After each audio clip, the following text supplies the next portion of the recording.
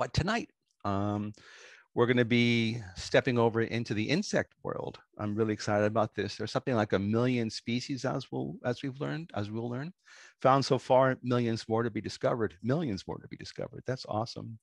Insects are unbelievably diverse in form and function. Entomologist Isa Betancourt joins us tonight for a deep dive into the wonderful world of insects. The author of Backyard Bugs of Philadelphia and host of #BugScope, a weekly insect-themed live stream. Isa is a photographer and curatorial assistant at the 4 million specimen collection of the Academy of Natural Sciences. And tonight she's zooming in all the way from Ann Arbor. As I turn the screen over to her, Isa will lecture for about 45 minutes. Then I'll be reading your chat questions to her for her response. So feel free to write in the chat anytime and we'll take note of that. So Isa, welcome. Thank you so much for doing this for us. Yeah, thanks for having me. Good to be here with you and everybody. Everyone's doing well and enjoying the rise of insects as spring comes to us. So, they're back. They're coming back. That's right. All right, I will share my screen so we can get going. One moment. Okay, screen shared now. All right.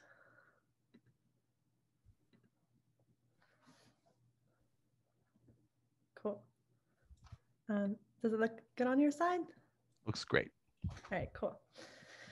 All right, 6 legs to rule them all. Yeah, thanks for having me tonight. And yeah, if you guys are not familiar with this reference, it's a little hat tip towards Tolkien's Lord of the Rings, where there's this ring created to dominate and give this huge power to the holder. And so it's fun to think of insects that way because, well, as we'll discuss shortly, they are incredibly diverse and you can find them nearly anywhere across our planet. So here we go. Okay. So we're going to talk about insect biodiversity, and then I'm going to dive into remarkable insects that you can go out and find around Philadelphia. Then I'll touch upon why it's important to support the insects, and then also how we can go out and make a difference ourselves. And so those are the things that we will chew upon this evening, like how this praying mantis is chewing upon the leg of a cricket. All right. So, but before we really dive into that, I want to review what makes an insect an insect. So insects are animals, just like you and me. We're all in the same kingdom. And then beyond that, they're in a different phylum than us. They're an arthropoda, which means they have an exoskeleton, which we do not have. Our skeleton's on the inside. And then they're in the class Insecta. Beyond that, it goes order, genus, species, and there are a bunch of insect orders. And unfortunately, well, some of them you might be familiar with, like beetles, Coleoptera, butterflies and moths, Lepidoptera, which means scaly winged.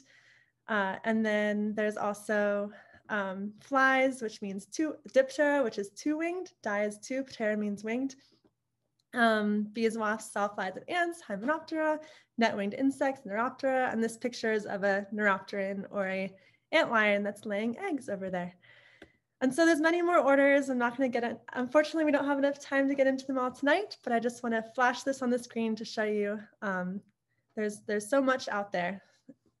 Okay. And so what all of the insects in those orders have in common is they all have an exoskeleton, one exoskeleton. The body plan is that they have 2 antennae, and you can see that in the little lace bug here. I mean the net-winged bug or the antlion here. And then they have 3 main body parts: the head, thorax, abdomen. They have 4 wings. They have 5 eyes, which might be a surprise, but I'm counting the 3 simple eyes that they have on the top of their head, which I'll show you a closer picture of in a moment. And then they have 6 legs. So there you go. 1, 2, 3, 4, 5, 6. 6 items that you can use to classify an insect. And then here is a photo of an eastern yellow jacket, one of our natives. And you can really see the ocelli, 1, 2, 3. Those are those simple eyes on the top of their head. And so 1 compound eye, 2 compound eye, and then the 3 ocelli make that 5. And most insects have ocelli, but in some cases they are lost or absent, because if you don't use it, sometimes you lose it with evolution.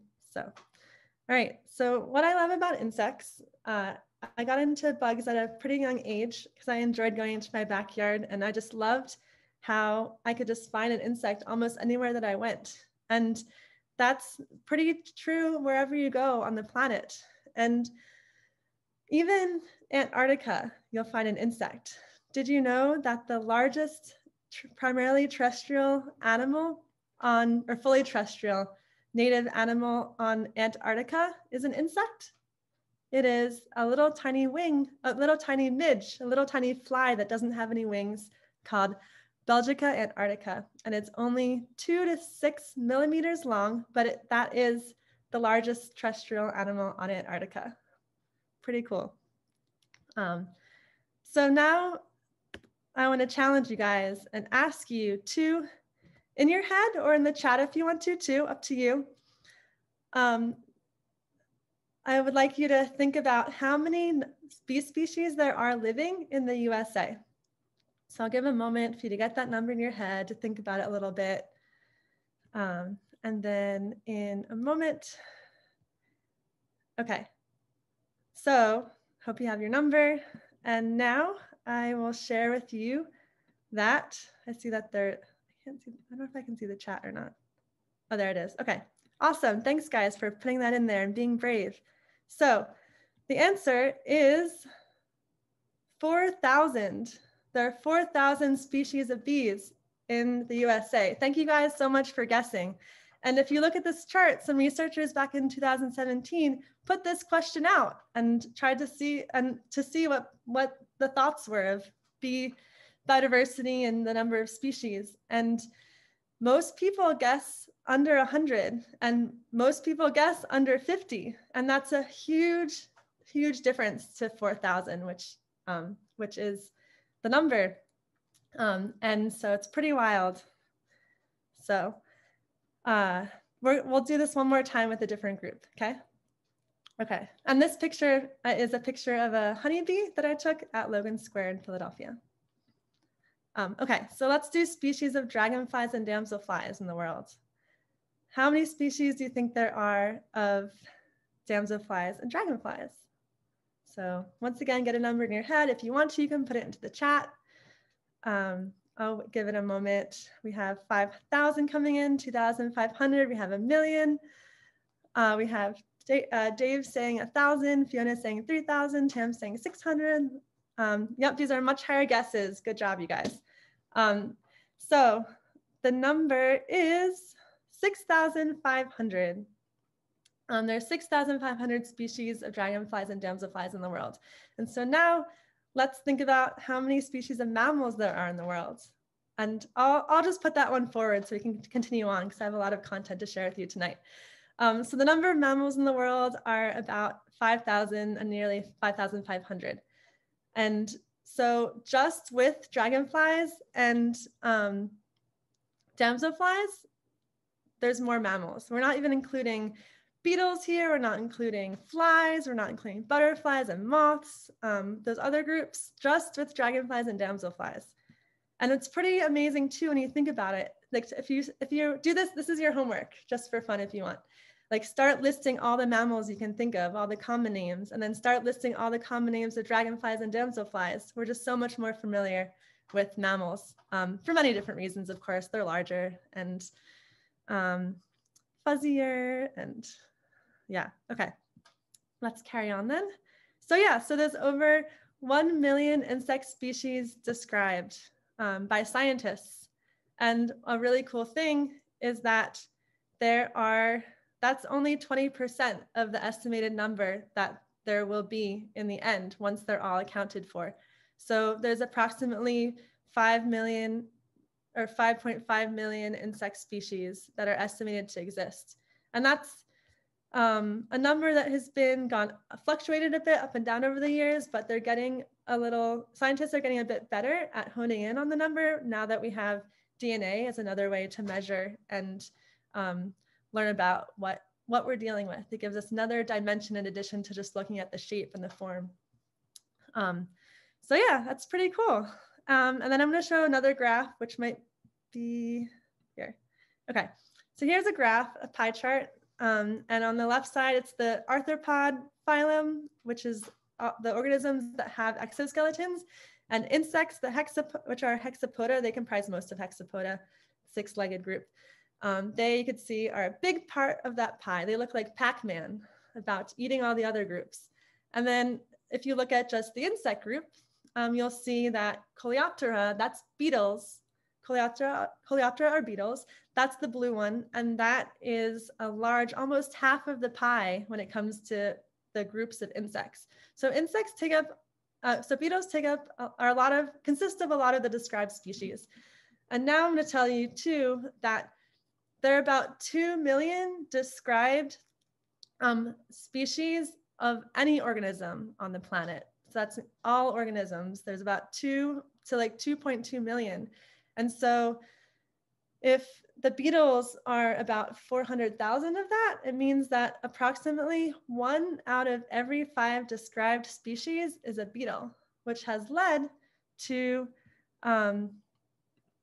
this British biologist who, when asked about the nature of the creator back in the day, they concluded that the creator must have had an inordinate fondness for beetles.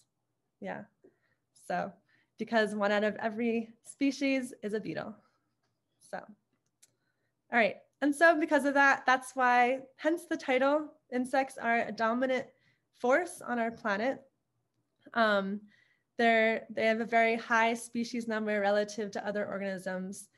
And so dominant species is a term that's commonly used in ecology to refer to organisms that have a very high proportion of impact and presence in an environment. Hence the ring. So the 6 legs to rule them all. And then here's another interesting graph that I thought I'd share too, showing biomass. So plants consist of most of the weight of all the organisms, but of the animals, insects still dominate. So that's, the arthropods are that red group right here. So then you can see humans as well, and livestock and wild animals. It's a pretty cool graph to explore. Can we do questions during the presentation, or are we waiting till the end, Mike? It's dealer's choice, but we were going to wait till the end, but whatever you want to do. Okay. I'll say if you have a question that is like a point of clarification or like what we're talking about right now, then go ahead and put it in the chat. And then, but if I miss your question, we'll answer it at the end. How about that? Okay. And so one more big number example too. So I'm not even going to try to say this number, but there's this many insects alive at any given time. And there's 100 billion stars in our galaxy, which means, if you put it together, that there's 100 million insect individuals. This is not species, actually, so sorry if that's confusing. But it means that there's 100 million insects for each star in our galaxy. So I think that's a pretty cool idea to think about. Okay, the question is, why do some bugs change colors? And I will talk a little bit about that later, because we'll be talking about a bug that changes colors. Okay, so one more thing about insect species is that one other way to put it into perspective is to think about all the people who flooded Benjamin Franklin Parkway in Philadelphia to celebrate the Eagles and the football team when they won the Super Bowl.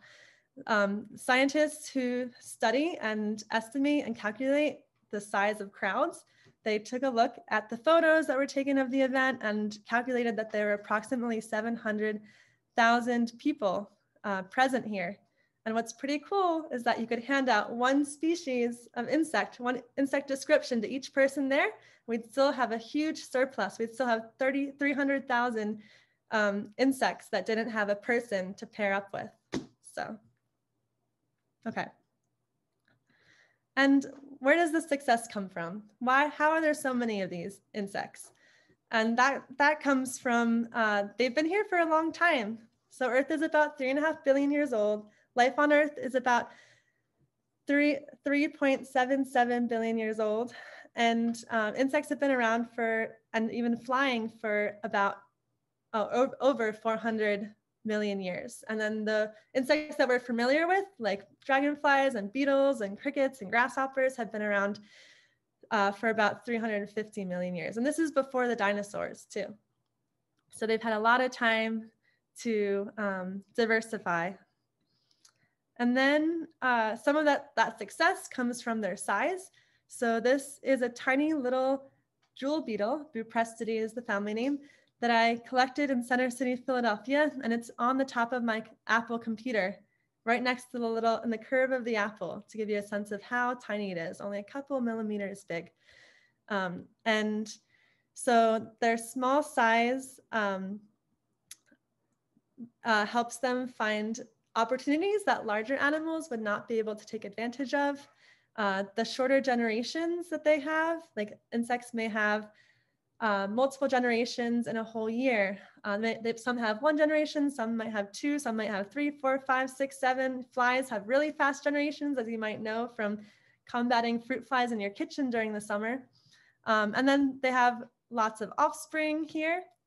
And the combination of short generations and lots of offspring allow them to evolve very fast, and also to take advantage of resources that are available. And also if a couple die, which will happen sometimes, they can still rebound from that very easily. And then the metamorphosis allows them to, as caterpillars, they don't compete with the adult form, which can be very helpful, and also allows them to change dramatically to different camouflage or coloration strategies for survival. And then their extra legs can be super helpful because you can walk also with 4 legs if you need to. You kind of have spare legs in that way you can use for other purposes. Like here the praying mantis is using its front legs in a raptorial way. We call them raptorial forelegs. It's using them to catch and eat up its prey. So, and here's an example also of how being small can help open up new opportunities, because some really, really small insects are able to go in between the layers of leaves, they're leaf miners, to take advantage of this whole other nutrition and survival and way of life, this whole opportunity that a larger organism cannot take advantage of. Okay.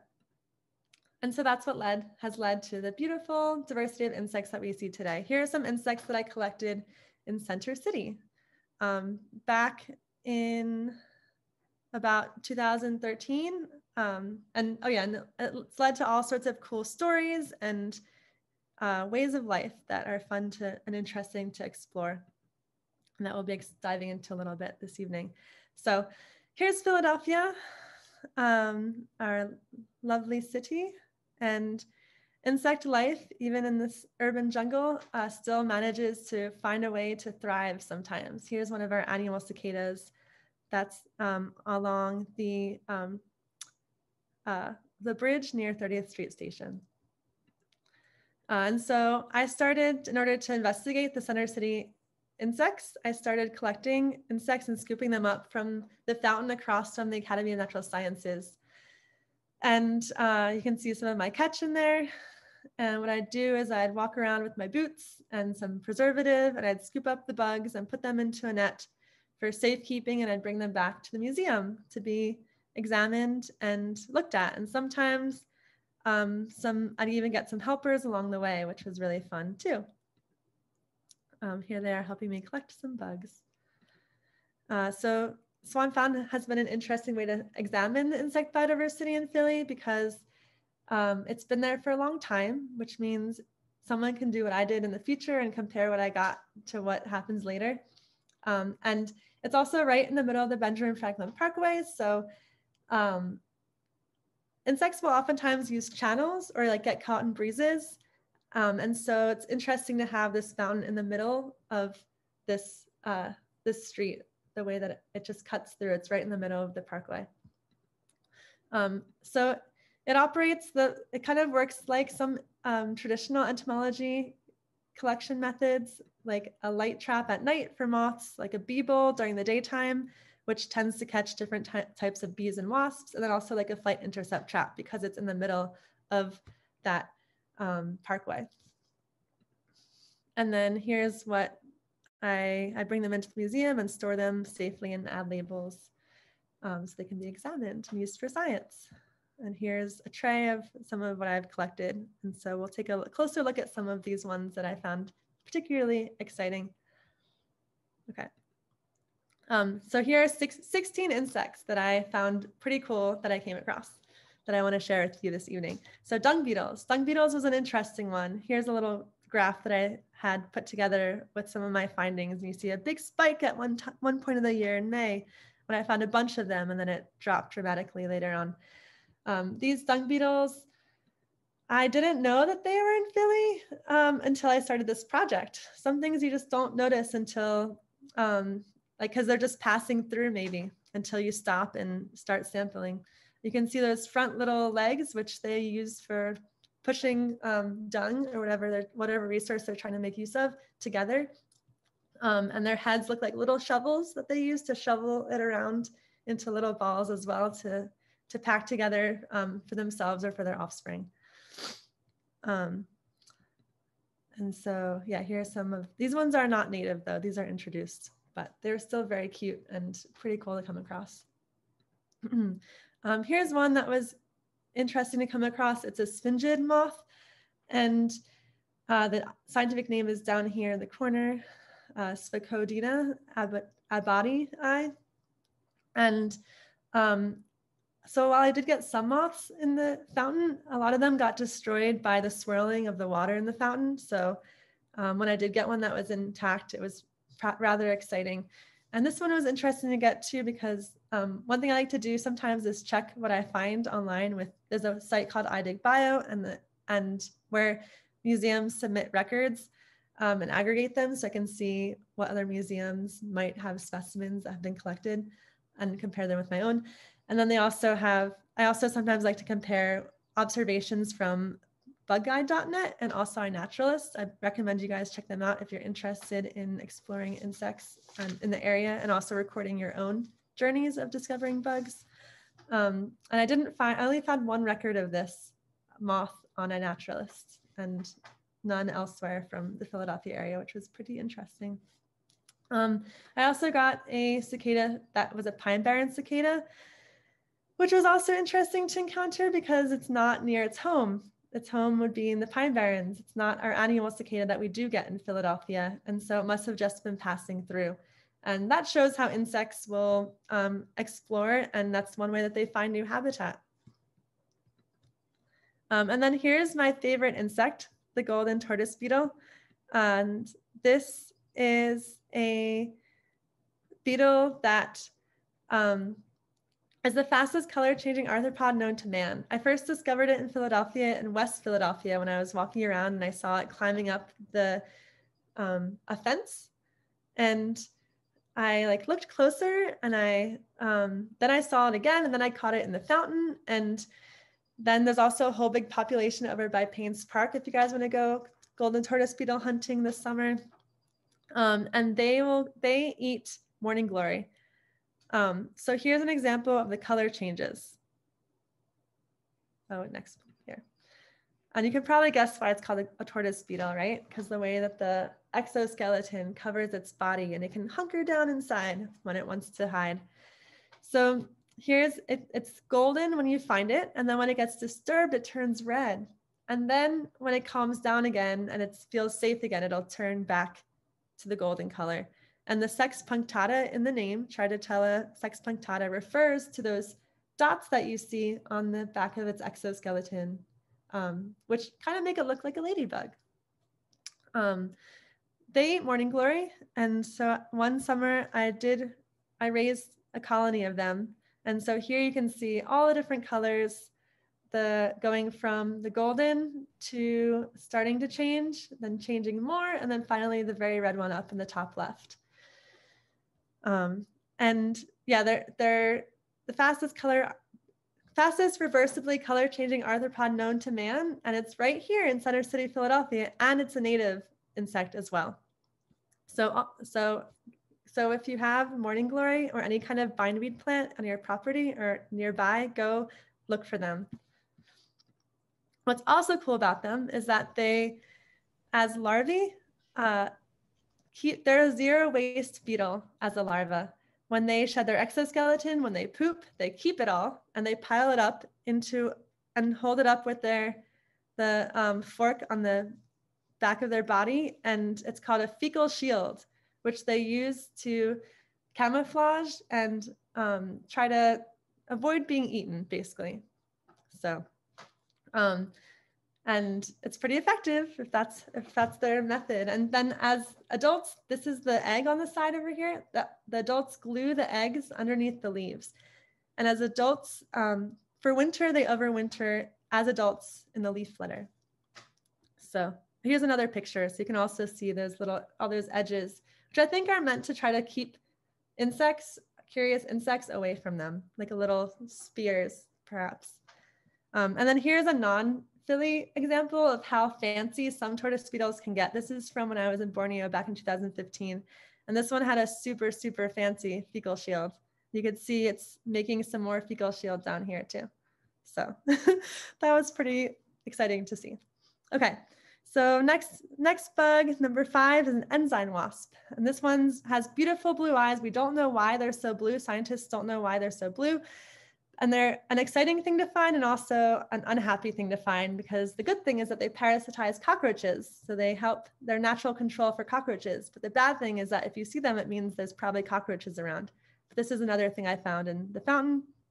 Then there's the cone-headed katydid, which is a beautiful green, and decently large katydid that you can find in the area. Got this several times in Center City, Philadelphia. Some beautiful grasshoppers. And I think you guys might be able to guess what this is.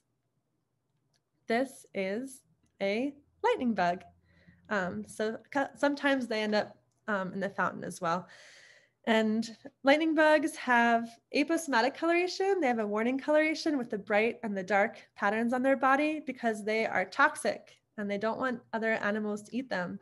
And what's so cool about lightning bugs, as you might be familiar with, is that they shine at nighttime. And where we use communication with body language or with our voices, they communicate with each other with light. So the darkness is important to them. Another pretty wild insect that is in Philadelphia that I encountered in Center City, Philadelphia in Logan Square is the pigeon Trimex horntail. And this one has this huge, what looks like a stinger, but that's actually for laying eggs inside of hardwood. And this insect is particularly cool, I think, because it has a special gland in its body where it carries a fungus. And when it lays its eggs in the hardwood, it injects that fungus, and the fungus helps soften the wood and the tree so that it's easier for its babies to eat that tree. So it's like it's using that fungus to help it make baby food. Yeah. Okay. And then now here's another one from the fountain. It's the punctured tiger beetle. Tiger beetles are one of the fastest animals in the world for its size. If you calculate in the size, they're one of the fastest, along with the American cockroach, running animal. And they run so fast that researchers at Cornell University discovered that they have to stop when they run because they go blind. So they have to run and then stop, and then run and then stop. And so you can find these. You can find these around Philly, but you can especially find a very closely related species, which is green in the Wissahickon area. And eventually in the spring, you'll see them running down the pathways, and their characteristic run, stop, and they'll be bright green. So if you take a look here, you might be able to guess why it's called the punctured tiger beetle. If you see all those little holes and indents in its exoskeleton. Then there's the black soldier fly, which is not really native. It's not native to here, but it's native to the tropics. but its range has expanded. And this is an interesting species because you might find it in your compost if you keep compost in your backyard. And it's being heavily explored as a source for food for animals, and then also maybe for people, because it's so keep an eye out for that in the future.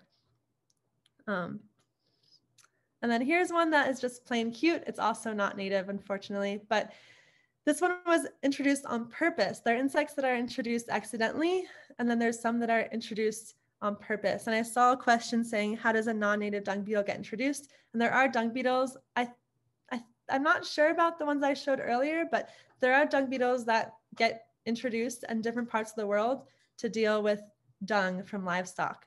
But this alfalfa leafcutter bee was introduced to help with pollination of alfalfa and some other crops as well. And so just look at that little face, so fluffy. And those eyes are very pretty, even when it's not alive anymore. But okay. And then here we have a sand wasp, which is a nice native that you can find in the area. And you used to be able to find it in Logan Square, but I'm not sure that colony is existent anymore. Not sure what happened, but I haven't seen it in recent years. What's fun about this one too is that you can see it digging in the sand, almost like a dog digging a hole. You'll see the sand flicking up into the air as it's excavating and making its nest. It'll paralyze, this species specifically will paralyze stink bugs and then provision their nest, put it in the nest for their offspring to eat. And they paralyze it instead of outright stinging it and killing the stink bugs, because that way the food stays nice and fresh. And then we have the cuckoo wasp, which is a stunning insect. This insect is very heavily armored. That exoskeleton is really tough, and it needs to be tough because the cuckoo wasp moms, they go into the nests of other bees. Many bees have their nests in grounds and they're solitary.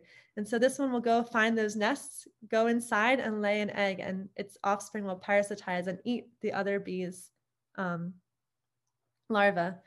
So it's all armored to protect itself from the angry mothers of the other bees. And then we have the monarch butterflies, which I don't get them in the fountain. A lot of Lepidoptera probably evade the fountain because their scales are so hydrophobic. So the water would just bead right off of them, and it helps protect them when they're flying about from rain, from hypothermia, all sorts of things. Scales are the butterfly and moth superpower. It gives them their superpowers. And also it helps them evade spider webs too, because when they run into a spider web, just the scales fall off and the butterfly flies free. So here we have a nice monarch butterfly fueling up on its journey down to Mexico with City Hall in the background. And then what I also don't catch in the fountain, but what I want you guys all to know about are wild silk moths. This is one that people will come across and they'll be like, oh my gosh, what's this huge caterpillar? Or what is this huge moth? Because they tend to be they're just very, like caterpillars are up in the canopy eating tree leaves. Maybe they're eating tulip tree leaves or oak tree leaves, but they're up high. So we don't see them very often until they're down wandering and looking for a place to pupate for the winter. And then the adults are only alive and flying around for about 10 days because they don't have a mouth. And their one job is to find a mate and find a place to lay their eggs so their offspring can have some yummy tulip tree or oak tree or sweet gum tree, whichever they might be a host on. And so if you're curious about exploring and finding these moths, they're very large and exciting to come across, then I recommend going on iNaturalist and looking them up, because there's a brood that occurs at the end of May, and then it happens again around the end of July as well, when you might see them, because it's only about 10 days that these species are active as adults. So, okay. And then I have to acknowledge, of course, the periodical cicadas, which are coming to town, rising up from the depths. This year we have brood X, and they will be active between the middle of May till about the middle of June. And one interesting thing that my colleagues and I noticed with the periodical cicadas is that we don't have any records in the collection at the Academy of Natural Sciences, in our collection there. We don't have records that are from Philadelphia of this brood, and we haven't noticed any records on the online resources as well for the Philadelphia area. And so definitely keep an eye out. And if you see them, share what you find with us or with iNaturalist. And then there's also, here I put in the comments down here, a cicada safari app that's also documenting their presence. And so this is BroodX from 17 years ago. So, I mean, hopefully we'll have a noisy summer. I see Allison is asking, so we will have a noisy summer. Depends on where you live, because there's pockets of these, the populations of these in different areas. And it's definitely tricky being a periodical cicada because so many things can happen in 17 years to the area that they're on. Maybe like a parking lot goes there and then, or maybe they're fine and then you get these huge emergences. So it's an exciting time. And and I'll answer the question too, why 17 years? 17 years, there's ones that emerge every 17 years, ones that emerge every 13 years, and ones that emerge every 7 years. And the thought is that in this way, they avoid having a predator that continuously eats them. So we have our annual cicadas that come out, and they don't overlap with periodical cicadas. So there won't be any confusion. Plus our annual cicadas are green and darker, and they have they have a strategy of blending in with the environment rather than these where they just stand out completely. And so while there are like squirrels or birds that can rely on our annual cicadas for food, no predator can rely on these for food if they're only going to be available every 17 years. You can't wait that long for your next meal. So, so while a lot of animals do eat them, it helps eliminate having specialist predators that look for them. And then also the huge emergence of them also does something called predator saturation, where the animals that do eat cicadas won't be able to eat all of them, which also is a survival technique of animals that come up and kind of explode in population like this, like they do. So very exciting time, and I can't wait for it. And also, guys, if you're curious, I recommend you try to taste one too, because cicadas taste like pistachios. If you like pistachios, take a bite. Okay, so I also want to give a little hat tip to some of the invasive species that are notable in the area. We have the Japanese beetle, which is widespread invasive, introduced in the area up in Riverton, New Jersey. We have the Chinese mantis, which is also a non-native, widespread, introduced in Mount Airy. So very, very right here in Philly, although it wasn't Philly at the time. Then we have the brown marmorated stink bug, which was also detected in the area up in Allentown at the turn of around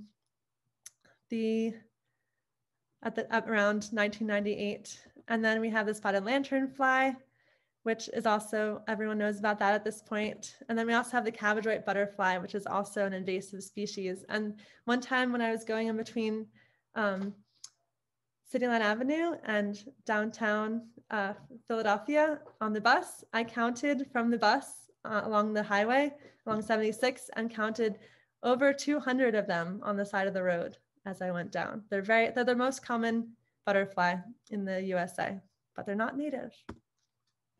Okay. But then I do want to give a little hat tip to some of the natives that might be confused with some of those non-natives. We do have native stink bugs. We do have a semi-native praying mantis, which it's kind of native, but it also is a little bit of a range expansion. We're on the very edge of its range, but we have the Carolina mantis. And then I also wanted to acknowledge these caterpillars, the Eastern tent caterpillar, which growing up, I thought it was a bad caterpillar, but now I have learned about it, and I know it's native and just a part of our ecosystem, and they're not to be, there's no worry, don't worry about them. Yeah, let them be. And then also our beautiful scarab beetle, or green scarab, or fig eater is another name. Okay. So all of this beautiful diversity, and recently there have been worries about there being an insect apocalypse. And it's true that this is something to pay attention to. And a sort of consensus by, there was a symposium at the Entomological Society of America last year where they talked about this, and the contributors to the symposium came to the conclusion that it's a sort of a death by 1,000 cuts situation. There's a lot of, we can't pinpoint one thing here. There's a lot of issues. There's pollution, there's urbanization, there's introduced species, there's agricultural intensification, insecticides, deforestation, droughts, global warming, all contributing to adding so much pressure on our natural systems. And it's important that we care about it. Insects are, they serve a big role in our environment and also to us. They pollinate, and one of the most famous examples, there are beetles that pollinate, there are butterflies that pollinate, there are moths that pollinate, there are flies that pollinate, and no one of those insects can do it alone. It takes all the diversity to contribute and make it happen. And then there's prey as a reason why they're important. Insects are food for birds. There's a decline in birds, and it's important to support the insects because they are food for all sorts of other organisms, including other insects. And then also there are nutrient cyclers. There are decomposers. Here's the rainbow scarab, which is a native to our area as well. And this is a dung beetle. And one thing that I like to think about with the dung beetles is that they basically turn poop into beetle. So if you want to get rid of poop, here you go, add a dung beetle, and then voila, it all turns into beetles and flies away and rejoins the food web. So, and then of course there's beetles that take care of dead animals, and it's just, and also decomposes organic matter like your compost or like the fallen leaves, all sorts of things. And then there are product producers. So we have insects like honeybees that produce food for us. And although, yeah, and also silkworms that also produce silk for us. And then also insects are inspiration for technological innovation. There are researchers at Cornell who are looking at the way that flies fly and the way that they're able to go upside down on the ceiling. And we are not currently able to reproduce that with robotics right now. We can't make a two-winged, because flies are two-winged, we can't make a two-winged robot right now that can do those radical maneuvers that flies are able to do. And so there's a lot we can learn from the way that insects move. And then they are fascinating. So hopefully some of the ones I shared with you earlier, you found fascinating. This one right here is a tree hopper. Membracity is the family, and it is mimicking a thorn. So you might not see it right now, but if you lean away a little bit and squint, you might see how it would look just like a thorn on the right plant. Okay. Oh, and also if you want a monetary value, some entomologists calculated that they contribute $70 billion to our economy. So they need our help. And the good thing is that we as individuals can help support them. And you have the power to do that. So how do you do that? If you make a habitat, the great thing about bugs that I love so much is if you make the habitat, they're going to show up. But just make sure you're making the habitat for an insect that's in your geographical range, of course. So here's an example of, I was at the Marion Botanical Garden in Lower Merion, and they had a spice bush there. And I was like, oh, like, cool. I wonder what's inside this curled leaf just for fun. And I looked inside and there was this caterpillar, or like the real life caterpie right there inside that leaf. That turns into the spice bush swallowtail. And then there's two approaches you can take to supporting insects. You can target certain species that you're really interested in bringing to your yard, and then cater to their needs. Or you can do a general approach of planting native and see what comes. Both ways can be very exciting and rewarding. If you want to do the shopping way, last year my colleagues and I put together butterfly guides, which have the host plants of each of the butterflies. So if you want to, you can scroll through there and be like, oh, I want to attract this butterfly, and then see what the host plant is, and then plant it in your yard and see what happens. That's why it's fun that insects fly. They can fly around and find the food and the plants that they need. And so, yeah, it's a nice challenge. So one example of something that I always try to create in the habitats where I am, our habitat for my favorite insect, the golden tortoise beetle. They eat things in the Convallaceae family, plant family, so morning glories and sweet potato vines. And here, this native plant is right here, is one that they eat. And also it's also food for other insects too, like this plume moth that I accidentally got a ton of when I was rearing my, when I was rearing this colony up here. I had a huge emergence of these plume moths as well, as an accidental, exciting addition to the rearing and clipping of plants to feed the colony. So, and then of course, another way you can support insects is grow a little extra in your herb garden. So there are some caterpillars that, like the black swallowtail, that enjoy eating parsley and fennel and dill. And so when you plant your garden, plant a little extra for them too, because they're probably going to show up. So yeah, plant native plants. Here's an ambush bug on top of some goldenrod. And here are a couple of resources that you can use. And does the Schuylkill Center have a native plant sale? Yeah. Okay, awesome. Yeah, so the Schuylkill Center has a native plant sale, so look out for that. And then there's also a bunch of online resources you can use to check to see if the plants you have are native or not. Also, leave sticks and fallen logs in your yard, because if you just walk out into a natural space, take a look at how it looks, and you can try to recreate that and see what you draw in. Insects are, like I said before, nutrient cyclers, an important part of nature's cleanup crew. It's already built into the system. We do a lot of the cleaning up, but there are already organisms that want the fallen log to be there and want the fallen sticks and hollowed out sticks. And here in the corner of the screen is a best beetle, which I found at Sedgley Woods, which is the disc golf course in Philadelphia. In Sedgley Woods, there's a bunch of fallen trees. And so when I was there, I lifted up a log and I found a really beautiful best beetle that was below. They're really cool because they have a microorganism in their body, sort of like termites, that they pass on to their offspring that help them to break down the wood. And also, if you bother them, they make a sound that you can hear, and they go squeak, squeak, squeak, squeak, squeak, to let you know that they want to be let go and put back.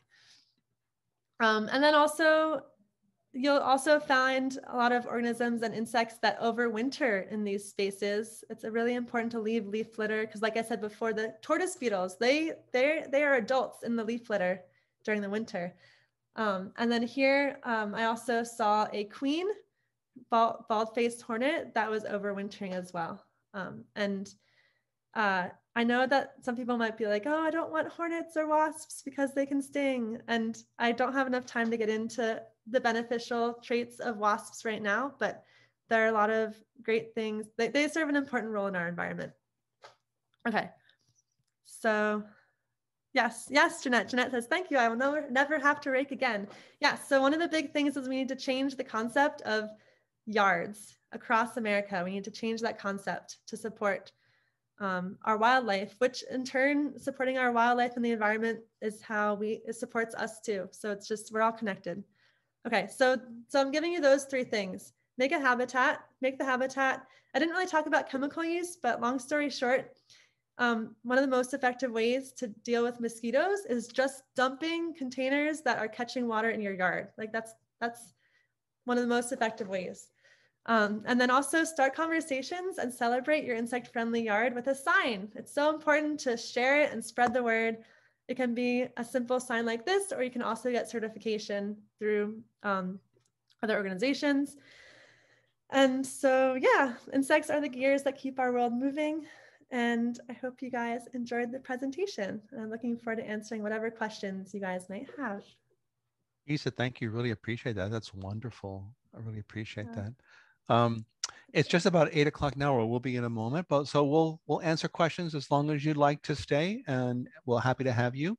Um, just so next week, next Thursday, we're doing a virtual wildflower walk. So come join us then, and then 2 weeks, ask a naturalist any question you want. But we're going to go into the chat. Amanda put in the chat our native plant sales. So yes, we're having one that starts next week. It'll be on our website. When you go into the top page, you'll see it on the homepage, but do check that out. So let me go to the questions. Here they are. We had an early question a long time ago about metamorphosis, and the question was about whether butterflies are the only ones that do that kind of metamorphosis, or do other insects do a kind of radical metamorphosis, right? Yeah, thank you for that question. Beetles, like a lot of other insects do it too. Beetles, for example, are one that do that. And like I was mentioning before, the best beetles, they live in a group with other best beetles, and they also live even with their grubs sometimes as well. And that way they're able to pass on those microorganisms that help their offspring break down the wood. But yeah, beetles go through complete metamorphosis as well. Ladybugs come in a little grub form before they're an adult. And but other insects go through a less dramatic metamorphosis. Like, yeah. All the flies have a pretty good metamorphosis, right? Oh yeah, that's a good one too. Yep. Flies, fly eggs. Ed saw holes in the ground with the 17-year cicadas. Did the nymphs use the holes? Oh, or they came, that's where they emerged probably, right? Yeah. You can see emergence holes from them because they're really pretty sizable. So. And then he saw the 17-year cicada skeletons attached underneath the leaves. Is that typical?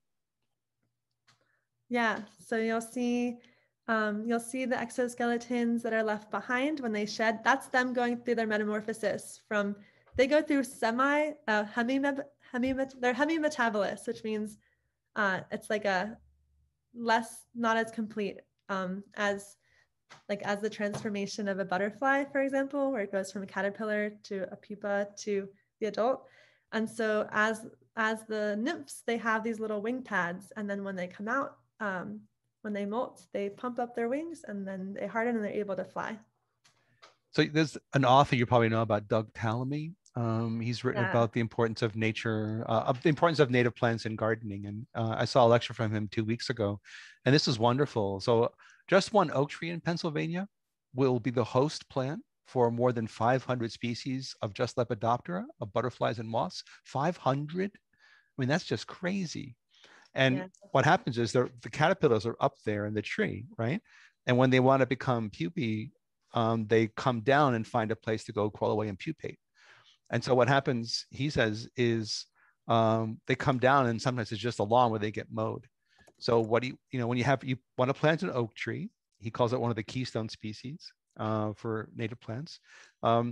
Put some nice little garden around it that's native plants, and pile some rocks up and things like that. So when caterpillars come down, they got places to crawl into and under. So I thought that was a wonderful. Yeah, I definitely recommend checking out Doug Tallamy's books if you're looking more for how to support bugs, because they're excellent. Yeah. Laura wants mosquito advice. Oh, what in general? Just mosquito advice, question mark, is the... Okay. My mosquito advice is to, when you're looking for solutions on how to deal with mosquitoes, look to your government organizations at what they say to do. And what they're going to say to do largely is to go into the backyard and dump and drain all the man-made containers. Because the ones that are most pesky, the Aedes aegypti, the day-flying one, it's specialized on humans at this point, and it's specialized on breeding in man-made containers, so bottle caps or anything that can just catch a bottle that's cap. man-made. Yeah, enough. A bottle cap is enough. And how many days does it need in that bottle cap? I don't Not long. know. Do you know the answer? I'm not sure off the top of my No, I head. don't. But I don't. I can say that I'm gonna have a mosquito scientist, entomologist on my live broadcast on the 22nd of April. Oh, good. You want to come ask that question then? Good, good. Yeah. Okay. Erin said your book is sold out on your website. Any chance it'll be restocked soon? Yeah, I definitely am looking to do that this summer. Here's my book, you guys. Backyard Bugs of Philly. And some of the photos we saw today are in this book as well. And yeah, I'm gonna make more copies. So let me know, sign up on my website, and I can let you know when that happens. All right. Doug just pointed out that they need 5 days to go through the life cycle in a bottle cap. Just 5 days. That's so quick. Yeah. What's the first bug of spring that you look forward to? What's a sign of spring when you know, it's here? That's a good question. Well, there are a couple of butterflies that come out early, like the mourning cloak and the kama. They overwinter as adults, which is rather unique. And so we do look for them. And then I just look for anything, I guess. Anything flying, I'm like, yay! Yeah. Yeah. I just pointed I saw cabbage white last week. I'm always disappointed when it's a cabbage white that I see first. I always want to see the mourning cloak. Big chocolate brown butterfly. Yeah, it's a great sight. Spring. Lila Bell has a question. Lila Bell, do you want to ask it? Lila Bell, you can unmute yourself and ask your question. So it's not really a question, but it's I have 2 reptiles as pets, and the other thing that I wanted to say was I one time saw it was either a dragonfly. I think it was dragonflies. One wanted to mate with the other one, but the other one didn't want to mate with it. One was trying to mate and one was trying not to mate. That happens. Are a leopard gecko and a hognose snake. Oh, cool. They must like to eat bugs, right? Yeah, my leopard gecko eats the horned worm and eats crickets and cockroaches. Yum. Thank you, Lila Bell. That's great. Thanks for sharing that. And just chimed in, she teaches our kindergarten class in nature preschool. She says we saw mourning cloak, cabbage whites, and spring azure this week at the school center. Wow. That's great. Awesome. There was an early question way on it. I forgot. The question was way back when you started, are bees happy? Well, bees been getting lots of attention. There's kind of 2 answers, because honeybees get lots of attention, but then native bees have also recently started getting lots of attention as well. Yeah, that's true. And that's a great way to put it too, because they're 2 like overlapping, but also different issues, because bees are domesticated. So there's 2 domesticated insects in the world, and they are the silkworm moth, which creates the clothing that we're able to wear and scarves and other pretty things like that. And then there's also the honeybees, and the honeybees that are in the USA, they're not even native as well, but they are struggling and they are being affected by a lot of the same things that the wild insects are being affected by too. But it's important to recognize that they are 2 separate things. And there's a lot of plants that like bumblebees, for example, can pollinate that honeybees cannot pollinate. And one of my favorite examples of that is buzz pollination. I recommend you guys look up buzz pollination. It's where the bumblebee goes up, and there's certain flowers that only release their pollen when a certain frequency or vibration resonates next to them. And so the bumblebee goes up and hugs the flower and vibrates, and then the pollen is released. But honeybees are not able to do that. They don't know the secret password, you could call it. It's just a really cool, like, magical thing in nature that exists, I think. That's great. Good. Jade wants to know what your website is. Thebugandthebeetle.net is your website, right? The Bug and the Beetle, all one word, right? .net. Yes. Right. And then how do we find your live channel? You can find that also on there. It's called the Bug Scope, and I have a page that has an about page for it and also the schedule for it. So if you click into my website, you'll see at the top bar, it has the information there. Great. Yeah. Great. So he said, thank you so much for your time today. Really appreciate it. Thank you for giving us this presentation on bugs.